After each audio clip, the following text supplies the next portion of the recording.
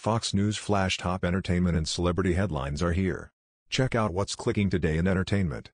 David Crosby is speaking out against his old bandmate, Neil Young, amid the years of tension between the two musicians. In an interview with The Guardian, Crosby opened up about their willingness to get political about certain issues and said in his estimation, "Young is the most selfish person I know. I'm a very liberal guy and a modern thinker in terms of politics," Crosby, 80, said.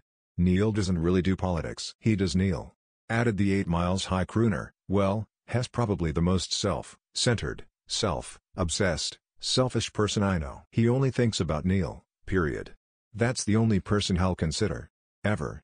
Musician David Crosby slams Tesla, claims he hasn't received his car after 7 months. Looking at a Porsche musicians Graham Nash, Stephen Stills, David Crosby, and Neil Young. George Pimentel/Wire Image. Last year, Young, 75, sued the Trump 2020 campaign for copyright infringement after the president repeatedly ignored calls from the rocker to stop using his music at events, which he said gave people the incorrect idea that he supports the Republicans' agenda. The Hollywood Reporter later reported that the suit was dismissed by Young and could not be refiled.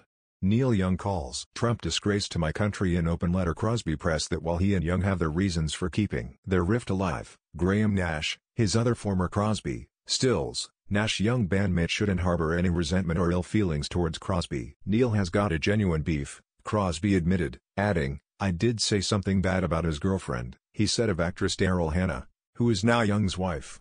David Crosby, right, called former bandmate Neil Young the most selfish person Hess ever met. Photo by Brian Better/Getty Images. Brian Better. Neil Young reveals he became a U.S. citizen, will vote Democrat. "I'm happy to report him and I said I thought she was a predator."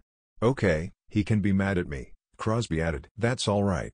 Graham just changed from the guy I thought was my best friend to being a guy that is definitely my enemy, so I don't see any future there at all." Still, even with the in-house schism, Crosby said Hess okay with where his current relationships stand. Click here to get the Fox News app. "I'm in a peculiar place, man.